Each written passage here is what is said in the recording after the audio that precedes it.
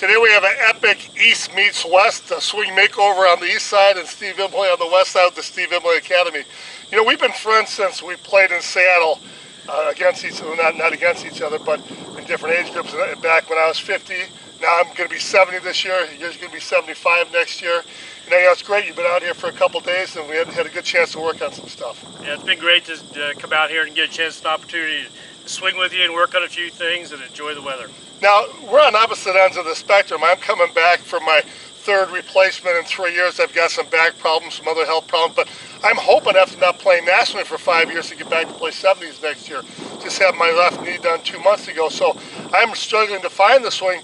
You're in a different boat. You've had a hit for a pretty good average this year. Talk about your year so far.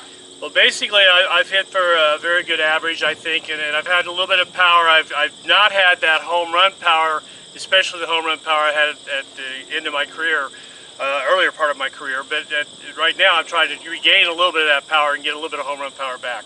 Now, this weekend here, I think the biggest thing we found out was that we preach it to the athletes at the Steve Imlay Academy, Brett and I, Swing Makeover. We see guys roll over. I think the rolling over, not a pure defined X snap, but a rolling into the impact. We both kind of talked about as that being the biggest flaw we see on the campers we work with. Absolutely. I would venture to say 65–70% of my campers basically have trouble with rolling over in some form. The problem with rolling over is that as soon as you lose this ability to rotate, pull an X snap into the ball like you hit an X into a tree, as soon as you roll over, it disconnects your rotation stops. Absolutely. I think it's very, very important to really focus on, you know, the pull, rotational, X snap is very important to do. Yep, so we have the rotational pull X snap, and that implies, again, the sequence: rotation of the body, pulling your connected lead arm, getting that extension and snap all within the rotation. But the X snap, this wrist sideways, like hitting the hammer sideways, that gives you defined lag to snap. If it turns it down at all, you're getting into the rollover, and that's the thing, Steve, you and I are doing the drills in the cage, the swing simulator, the hammer, everything else. It's really hard, even on ourselves, to make sure we're doing all three in sequence and all three properly. It's very, very easy just to turn just a little bit, and I was really surprised at that when I started looking at it, because I thought I had a pretty good level X snap, but I started realizing that I'm pulling over a little bit too. It all comes down, I think, to this here. Boom.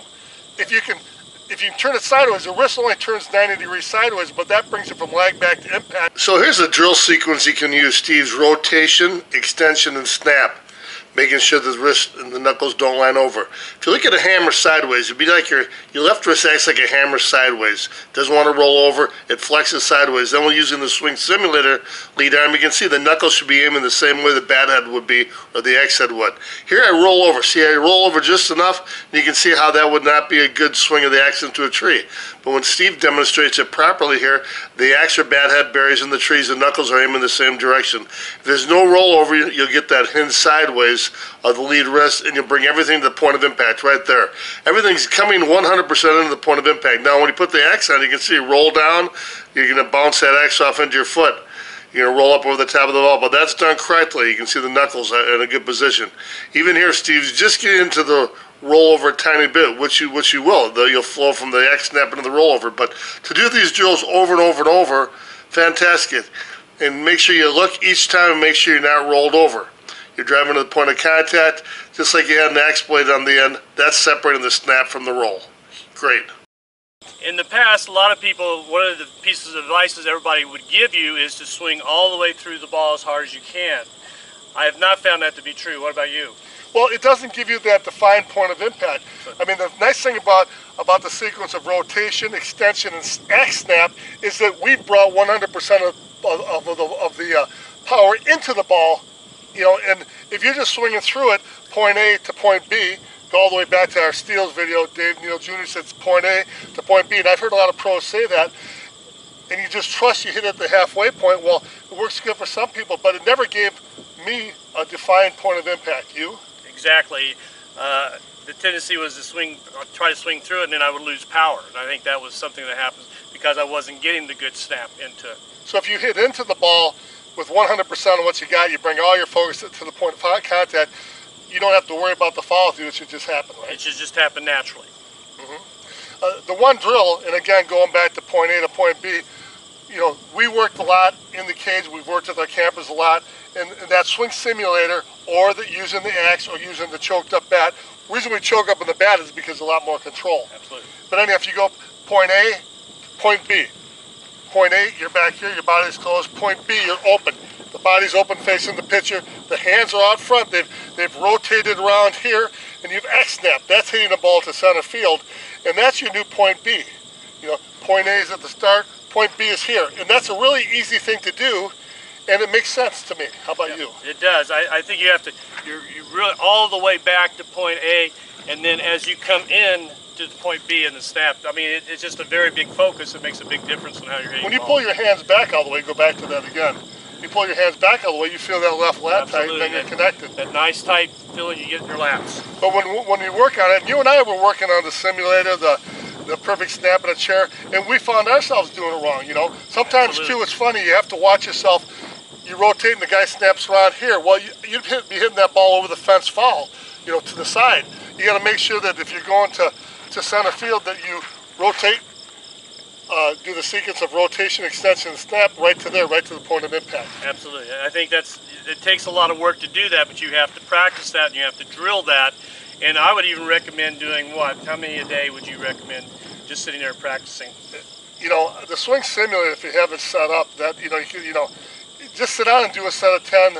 You know, do 2 sets of 10 3 times a day. I mean, it's a real easy thing to do. If you don't have one and you're watching TV, get a choked up bat, or we were using a little roller, anything that you can just sit in your chair. And again, the key is to have your hips already open so they're out of the equation. Absolutely. But your upper body you can torque back, and then you can rotate, you can pull and extend, and then X-snap, rotational pull X-snap. It's a mouthful. It is a mouthful. It's very important to work on that pull. I think that as you're working that snap, that pull becomes more dominant and a strong feeling, and it improves your swing significantly. So be sure and focus on that as well. And I think, Steve, you know, it's done in one motion. It's done in a 30th of a second, but the sequence has to be proper. You have to start out by saying, my main focus is going to be feeling that rotation, but then you're feeling the rotation pull to connect the lead arm, and then as you start to X-snap, which comes a split second later, you'll get extension out of the X-snap there. You know, you'll get that extension of the tricep and of the arm coming off the chest. Now, the pros will say, Jeff Hall in particular, started to say, hey, it's all lead arm. You know, the top arm is along for the ride. Well, that's more of a focus because we know that the top arm is very important to swing. If we have the rotational pull X-snap and most of the focus is on the lead arm initially, where do you find the top hand comes into play for your swing? I think it comes right at the snap. Right at the very end. Right at the very snap at the very end.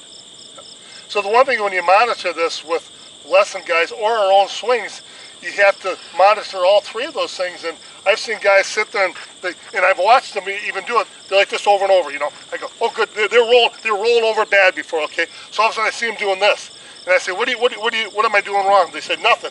Well, you tell me, what am I doing wrong?